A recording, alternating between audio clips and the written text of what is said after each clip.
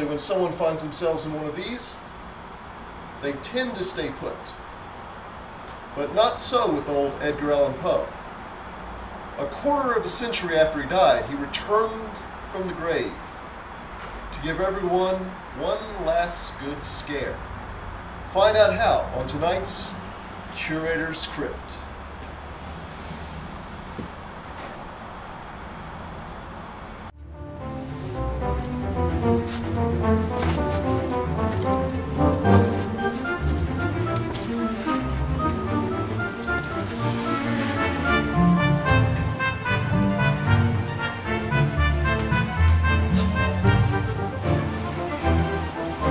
Welcome to the Poe Museum's Curator's Crypt.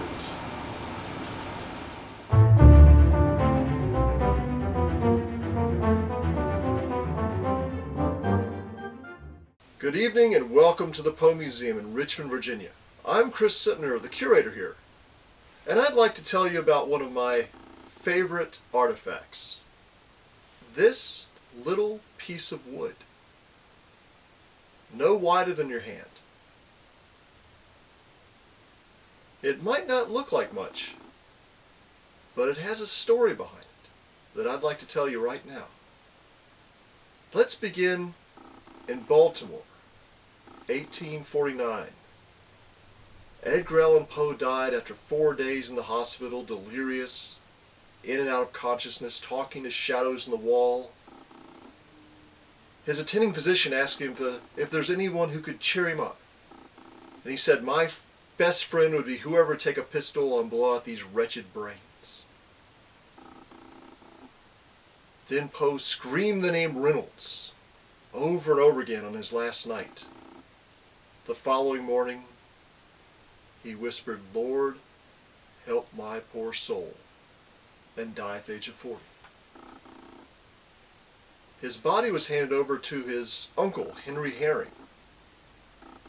And Herring and Poe's cousin, Nelson Poe, put together his funeral. Herring bought a neat mahogany coffin for him. And Nelson paid for the hearse to carry him to the cemetery. The ceremony was small. One observer said it was the most unchristian-like thing he'd ever seen. It was a cold, drizzly day. Only 7 people were in attendance. The minister, another of Poe's cousins, said a few words, and they buried Poe in an unmarked grave.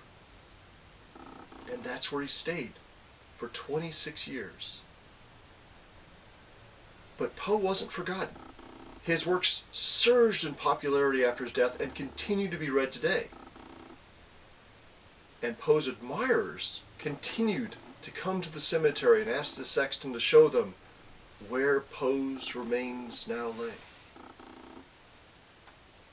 And again, the sexton was taking people to that spot, so eventually he put a stone right there so he'd always remember where it was.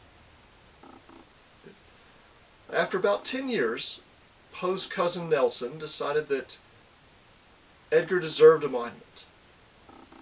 So he had one constructed, had it carved, and just before it was going to go to Poe's grave, a train jumped the tracks and smashed into the shop, destroying the monument. So we moved forward another few years to 1865, and a group of Baltimore educators gathered with the idea that they loved reading Poe's works. Their students loved reading Poe's works. He was one of America's greatest writers. So he finally deserves a monument. If Poe's family's not going to get him a monument, then the public will come together and do it for them. So it took nearly a decade to raise the funds.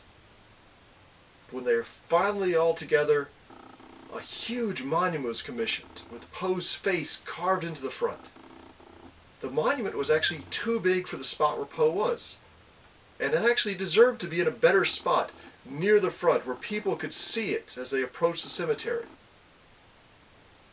So they decided to have Poe's remains moved. And that's where it gets tricky. The following day, 3 Baltimore newspapers, the Sun, the American, and the Evening News, all carried stories about the moving of Poe's coffin. My favorite account is the one from the Evening News. He set about his task early in the afternoon, and the sun was just setting behind the western horizon when his spade sounded on the coffin lid of the poet. It lay about 5 feet from the surface, and at first sight appeared as sound as when first put into the earth. On carefully raising it to the brink of the grave, Mr. Tudor discovered that it had partially broken in at the sides, and that the lid near the head was so much decayed that it fell to pieces on the ground. On looking through the aperture thus created, Mr. Spence, Tudor, their assistants, and the newsman beheld the skeleton of Poe. The flesh and funeral robes, of course, had crumbled into dust, and there was nothing left but the bare bones and a few clumps of hair attached to the skull to tell that a body had once been there. The skeleton was in perfect condition, the arms lying as they arranged in death, and the back and leg bones were in a natural position. The ribs had fallen out, but lay in order on either side of the coffin, and the skull had not moved in the least from its proper place. The teeth of the upper jaw must have been shaken out by the lifting of the coffin, for they lay scattered about the skull, but those of the lower jaw, which had fallen from the rest of the face, were perfect, not one being missing from either side. The teeth looked pearly white and were in excellent preservation. Without loss of time, Mr. Spence had the coffin placed within a wooden box and lowered to the grave prepared for it.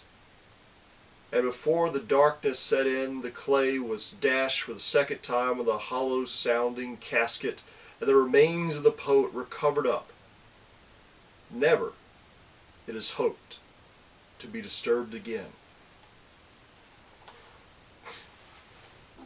Now, each of these accounts reported almost the same details, right down to the perfect teeth, indicating that Mr. Poe apparently practiced good dental hygiene.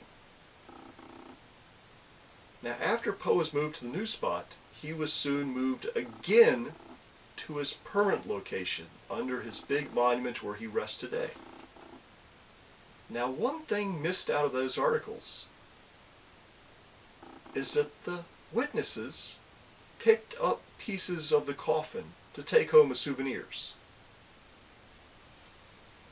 Now, some were made into pins and pin holders. In fact, one of these pins eventually was passed on to the novelist George Hazleton. Hazleton was at work in 1909 on a novel to be called The Raven, a love story of Edgar Allan Poe. So he was given this,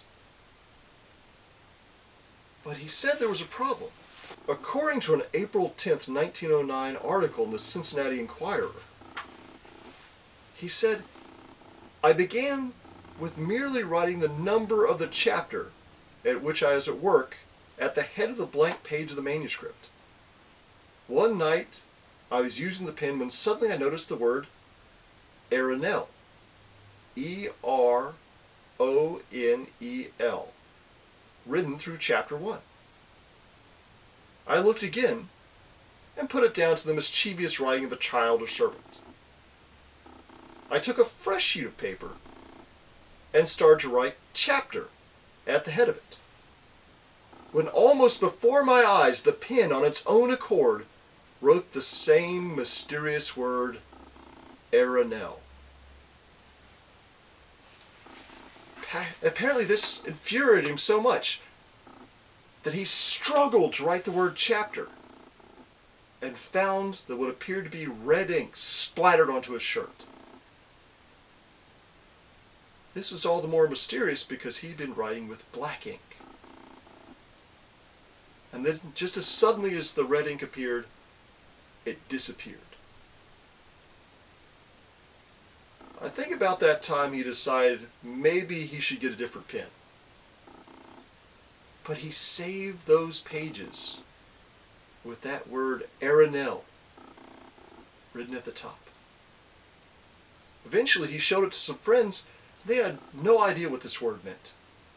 until one of them thought to hold it up to a mirror and saw that it's the word Lenore written backwards.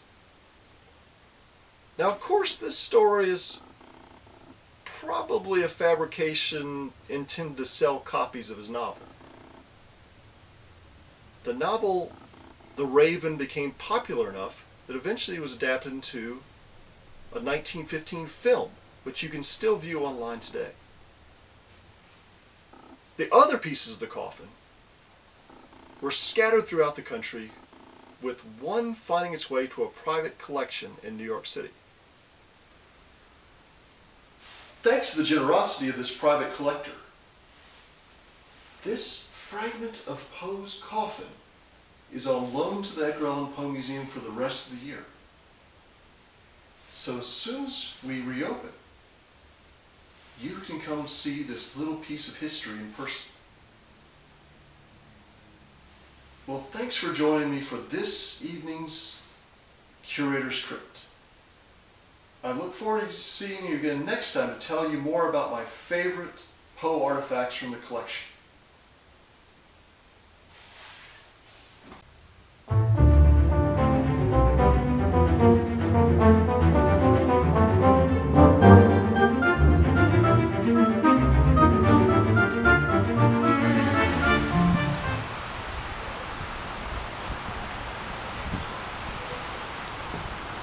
Well, thanks for joining us today, and don't forget to support the Poe Museum at poemuseum.org/support, or visit our online store at poemuseum.org/museum store.